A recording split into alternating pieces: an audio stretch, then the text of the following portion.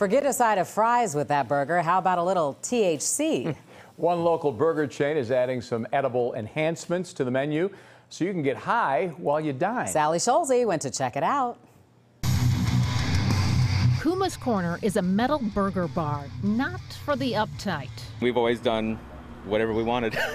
Nick Miller says what they want to do now is elevate your dining experience, serving up that burger with a chance to get high on the side. I think it's great. Why not? If people want to do that and want the option to do that, might as well go for it. Now on the menu here in Avondale, as well as in the West Loop and Schaumburg locations, you'll find Delta-8 THC. It's a hemp derivative. Delta-8 THC is like the little sister to Delta-9 THC. Delta-9 THC is what everybody's kind of used to as cannabis and what's sold at the dispensaries and things like that. They offer to-go rolled hemp joints and gummies, or you can drink it in here with a colorful mocktail, an alternative for those over 21 to getting drunk. This is just another opportunity to go out and hang out with people and be social and still catch a quick buzz. So the Delta-8 doesn't come in the burger itself, but in this aioli on the side, so you can decide how much to use. And I'm told you'll feel it about a half hour later. Euphoric, relaxed. It gives you all the positive benefits of cannabis minus the negative ones. Glad to see it becoming a little more socially acceptable, and